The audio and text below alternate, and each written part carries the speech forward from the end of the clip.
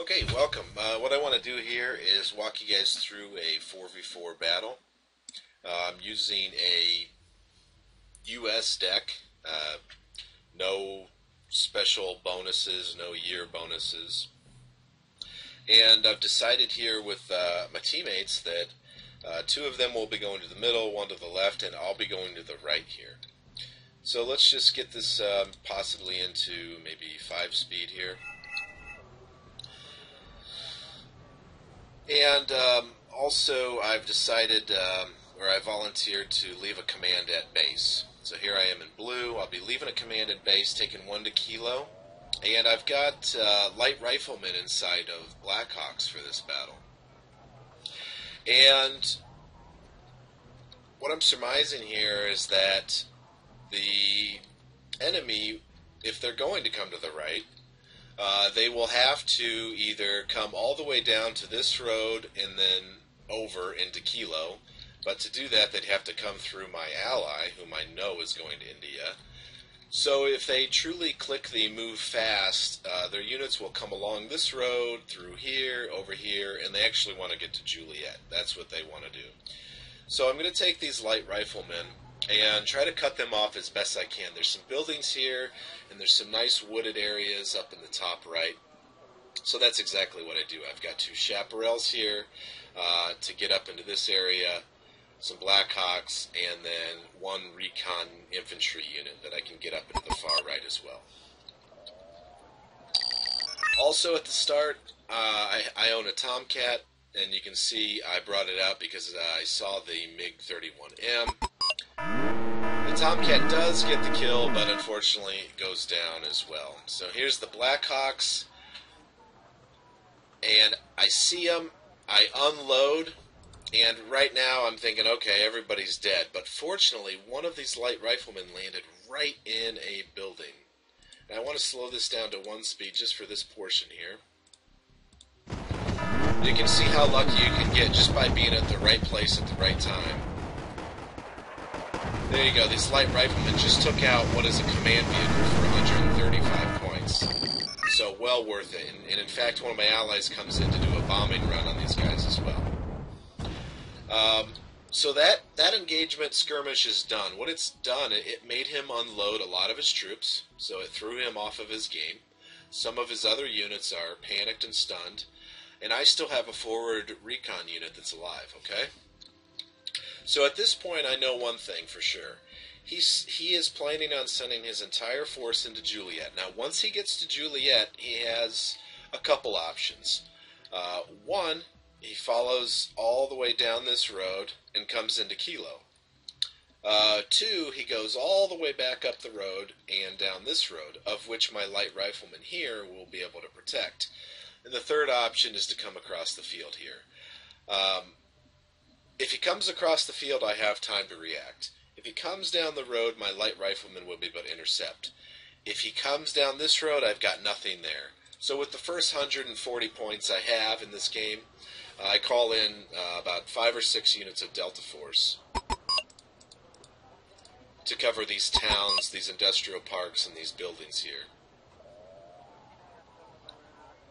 So, see how my Rangers tell me exactly what he has up there? So I know what I'm facing. It's a bunch of mixed units and medium tanks. So I bring in these MBT-70s, which are multi-purpose. They have an ATGM missile, they have an autocannon, and they also have tank rounds. So they can do it at all. They can engage light vehicles, tanks from afar, or infantry within range. So I really like the MBT-70 here for this type of thing. At this point, my Chaparral already got a kill. It was a plane that came out of Delta, and it was attacking my Delta Force, and you can see these Chaparrals are right in between their air spawn and my Delta Force. Of course, now they brought in a second command, and now they've got this air corridor open in Juliet. So he's got a tank coming for my Chaparral.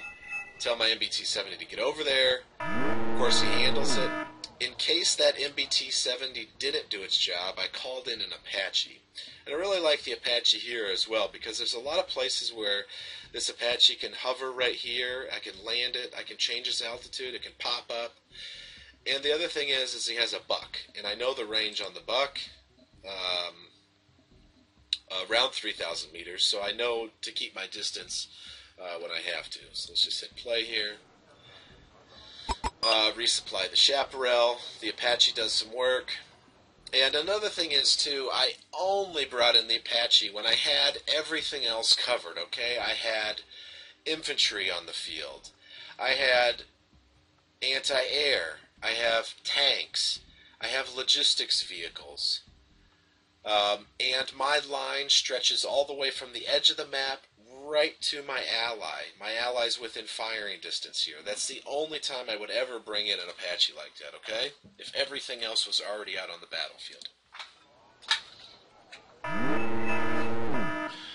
Okay, at this point, I've seen he's got a buck, and I buy a Raven. So now I have a Raven in my Air Force, and what I do here is I send these MPD-70s on an attack move, meaning they're going to move forward until they see a unit that they can engage with. They're going to engage it, and then they're going to continue moving forward right here.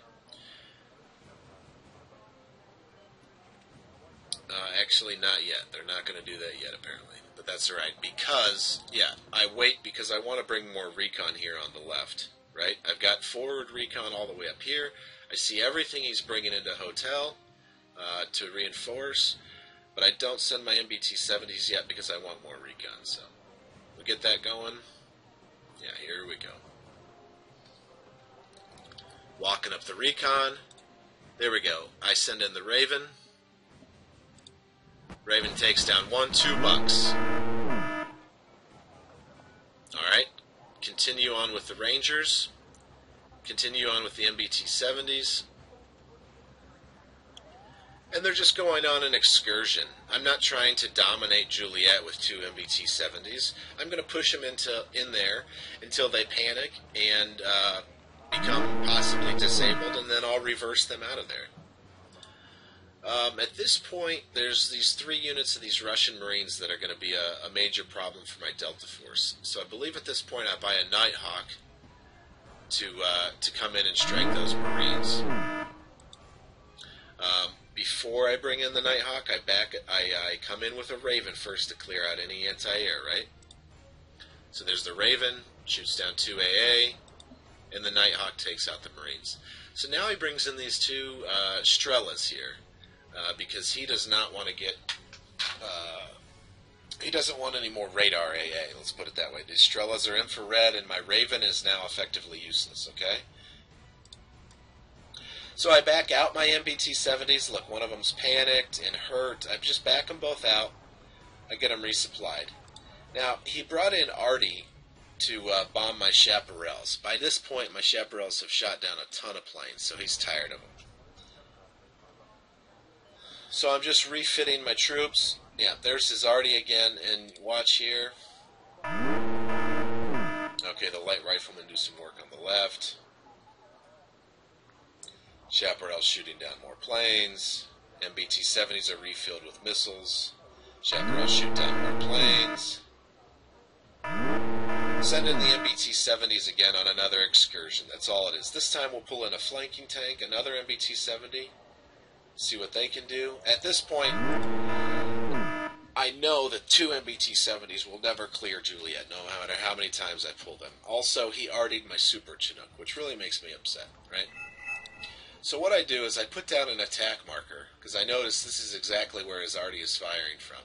And I need to put this down for anyone else except for me. I mark that for myself, so when I bring the Nighthawk in about 20 seconds later, I know where to tell that Nighthawk where to land its bombs. And that's exactly what he does. Takes out their Artie.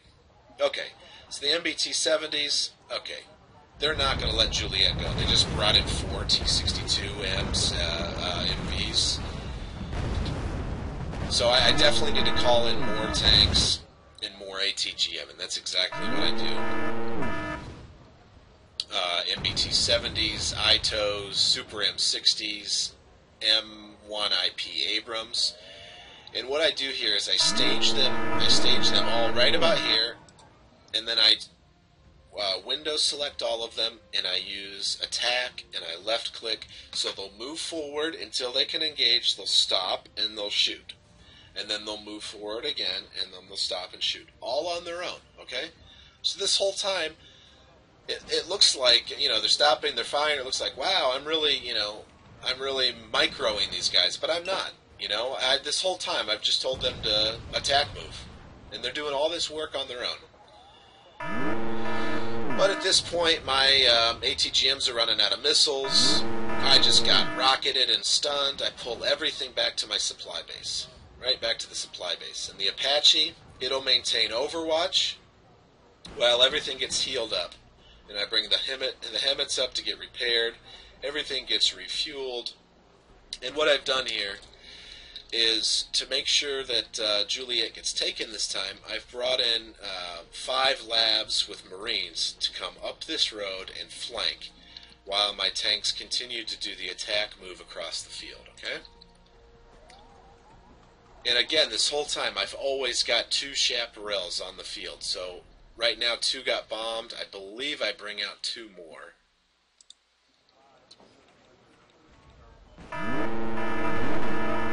Okay, my Rangers got taken out. I don't need to wait for more recon because I know what's ahead of me in Juliet, and I know with the additional tanks now, I'll be able to take Juliet this time. Just to seal the deal, there we go. I bring 4 more chaparrals because I'm light on AA, and I bring 4 more Abrams just to seal the deal.